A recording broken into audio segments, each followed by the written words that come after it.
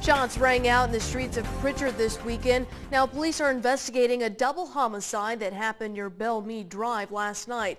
Local 15's Jasmine Williams has been on the scene today where neighbors are still shaken up. Jasmine? Andrea, neighbors and family still shaken up. Shots were fired Saturday night, and when it was all done, 2 people were dead. And now police are working to find out who's responsible. Saturday's crime scene is unsettling for those living on Bellemeade Drive. Not uncommon. Prichard police spent hours of the night near the dead end of the road investigating a double homicide. The second double homicide since Prichard's newest police chief took over the force 3 months ago. Black males in their late 20s to early 30s that have been the apparent victims of gunshot wounds, fatal gunshot wounds. When the sun rose the next day, the grim reality set in.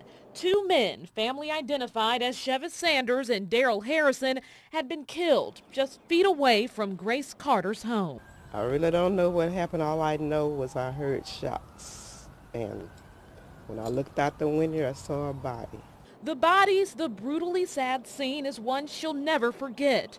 She spent Sunday outside of her home, helplessly watching cars drive by, wishing for the crime to end, hoping an arrest will be made in the latest homicide. Because it was somebody's child, and to see him laying in the blood and just there, in the middle of the street, I can't get over it.